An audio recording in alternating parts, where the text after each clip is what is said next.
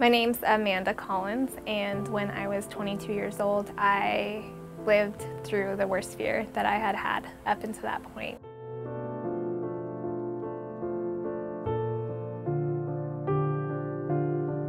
What happened was that while I was a student at the University of Nevada, Reno, I was brutally raped after my night class when it finished at 10 p.m. I had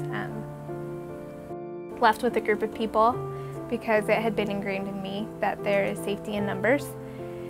And as we approached the parking garage where we had all parked, I was the only one who had parked on the ground floor, and I surveyed the area and didn't see any visible threat between me and my vehicle. I wished my group a good week and broke off from them and headed towards my vehicle. And I quickly learned that what I hadn't seen was a man that was stuck behind the wheel well of a truck, and he grabbed me from behind, forced me to the pavement, placed a pistol to my temple. He clicked off the safety, and then he raped me.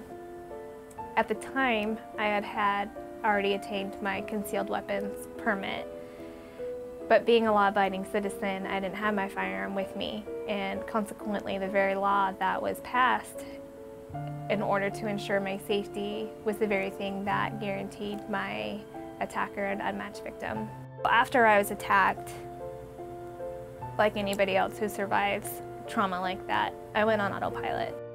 My roommate was actually the one who reported it or contacted the detectives, and they approached me, and at that point I cooperated and did what I needed to in order to seek justice, because my attacker had also kidnapped and raped a second woman after me, and then he raped and murdered his last known victim. Allowing women to make the choice of how they want to defend themselves is extremely important. And the word choice is more often than not usually associated with Roe v. Wade.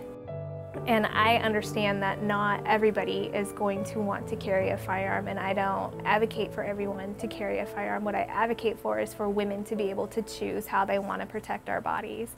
We're told that we should keep the government out of our bodies and that the government has no business being in our bodies. And that's fine if you're going to take that stance. That is, you know, it is what it is, but if you're going to take that stance, then why can't we take it one step backwards and say, then let me choose how I want to defend my body before I have to make that decision. So I have recently started a new organization called Tears Speak.